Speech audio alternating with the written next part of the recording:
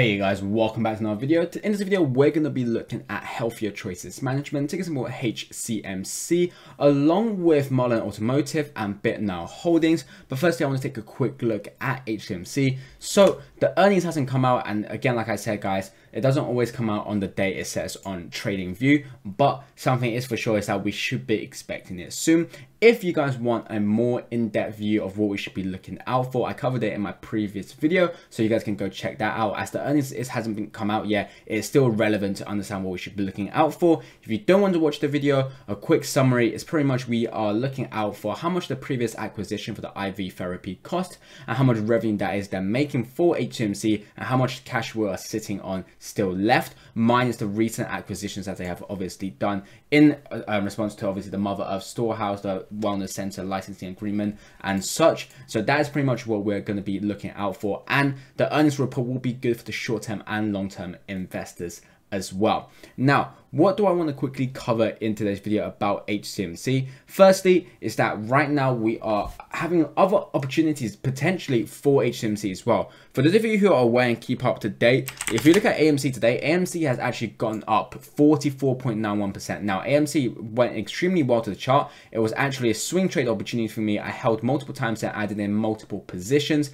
because we talked about, and this is a very long time, I know I haven't made the video, but in my last ever AMC video, I talked about how at 14.5, it was a good level for me to buy in. And since then, I have been averaging every time it's hit 14.5. So it has gone extremely well, 105% as of current close. But what this is saying is that AMC, the quote-unquote meme stocks, are getting attention again. Now, there are obviously other reasons for why HCMC is getting, the attention it is.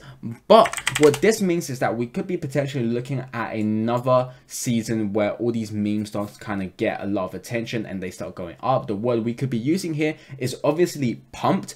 And so what does that mean? Well, that means firstly, we could be seeing HCMC going up in the short term because everyone putting their money back into HCMC just to get that quick return. But one thing is for sure is that unless we see any earnings, any catalyst, if we were to see a movement like that, definitely understand that that is not there to stay. If we suddenly see HCMC going up to 0.0014 without a catalyst, unless there is insider trading, the probability of it staying at 0.0014 is extremely low, and within a week we'll definitely see it drop. But what I do want to highlight is that potentially we could be seeing as some good short-term opportunity. So make sure you stay aware. Make sure, not obviously to say to stare at the chart for HCMC every day, but make sure you tune in, pop in and out of this chart to see if there's any news. Now, I suspect that it's going to take a while. Firstly, we're going to see everyone take money out of AMC, GME, and all of the whatnot before they come into HCMC. But it's that potentially we could be seeing what we saw last year, again, coming in for HCMC. So this movement here, we could be seeing it coming back on HCMC. So definitely do be prepared for that. Not to say it will happen, but it's something we should be preparing for. Now, again, I'll be making a video on AMC for those of you who are wanting to watch that and maybe some potential next level to buy. I've recently made 100% on AMC, and I'm looking at more opportunities for that. But some of the stock I do want to talk about is firstly Muln Automotive, so MULN ticker symbol, and so we are sitting at 2.45 with a post-market price of 2.58. So Muln is kind of dropping. Now, it hasn't dropped drastically. There are some obviously areas to be watching out for. One of the reasons for why it's dropping, firstly, we're resisting that 3.35. But again, the volume is low in comparison to before. So we could still be seeing a lot of buy volume coming back in from Muln. It's just that right now people are taking their profit, because for those of you who are not aware, Muln has gone up quite a big amount of 683%. So it's only normal for people to obviously take profit. But there are still big shareholders who have bought in at a low price, which is obviously at an extremely low price, and are holding it still. And so they are pretty much the ultimate decider for Muln Automotive. And so if we look at the chart, firstly, something we can see is that they obviously resisted 3.35, and this is the level I talked about in my video. And again, guys, if you want to make sure that you stay up to date with the technical analysis to make sure you don't get burnt out in the market, make sure you click that subscribe button down below. I'll be sure to keep you guys updated. But as you guys can see, we resisted the 3.35. We see it going down. Multiple reasons. Firstly, this resistance was quite a strong resistance with volume. We then saw the RSI approaching that 70. Now, it doesn't mean just the moment it touched 70 itself, but something that is supposed to do is to signal to us that we could be potentially seeing selling, and which it has done. And in this case, it actually did it quite perfectly, I guess. And so we knew there was going to be selling. And now we are seeing the drop. You guys can see with this price action today. Now, normally when you see a candle like this, it is meant to signal a reverse. This particular candle shows us a lot of selling, but people are trying to make it stay here. Now, when you see a pink candle like this, it normally means a reverse. There are also technical analysis that supports us as we are sitting above the 50 MA. You know, we can see that 50 MA bounce. Now, one thing's for sure is that there is still potential in Muln Automotive, and the next level we do have to break is the 3.35.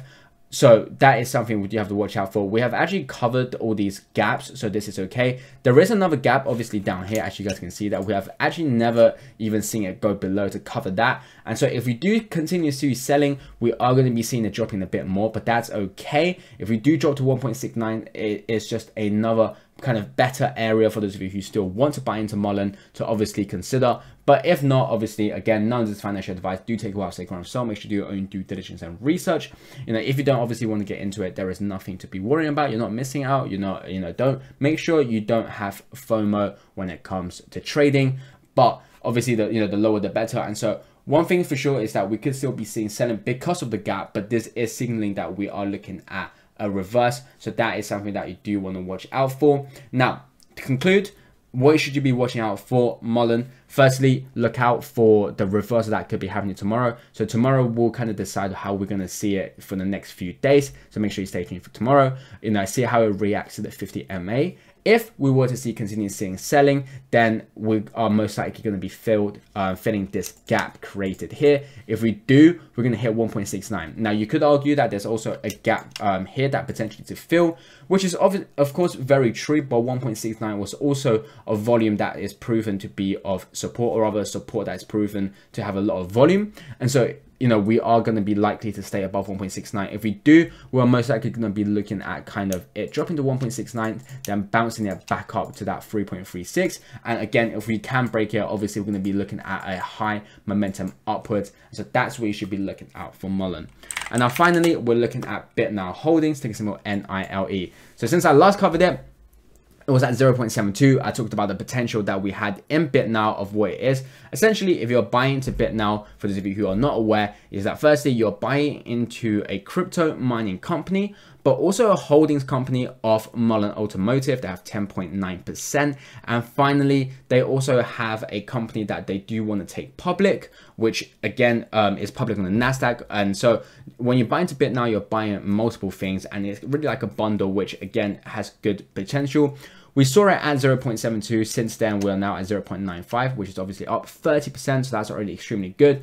Post-market at 1.02 of 40%, and at the highest point of today of 44%. Now, you know, what we're looking at here is pretty much a standard pattern, which I also tend to trade when it comes to, you know, just day trading, of a breakout pattern where this kind of signifies the resistance. And so in this case, we have actually broke above the resistance and stayed above it. And so, you know, this is showing good momentum upwards. We saw a lot of volume today trying to bring this down. But again, you know, despite that, we still quite close, quite high. We saw a gap up. So again, when it comes to these gaps, it is scary because normally gap fills does tend to happen. But when you come to a stock with so much momentum, it's only normal to see gaps. But what we're likely to see is that probably continue going up.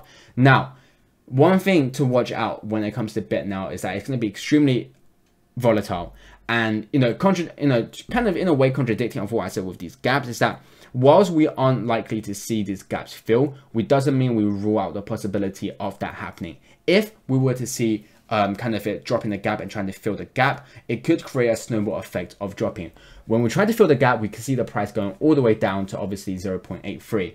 That would be a huge candle depending on where obviously we start the candle of the day. When people see these big candles, especially on a stock like this that is risky, people are tend to sell. Again, then there is another gap all the way down here. Now, you could say it's all the way up there, but I want to say it's all the way down there because we have filled all the way up there. So when we see a gap here, if we were to see the price fill this gap firstly, as you guys can see, we will see a candle of this size, of this red bar that you can see.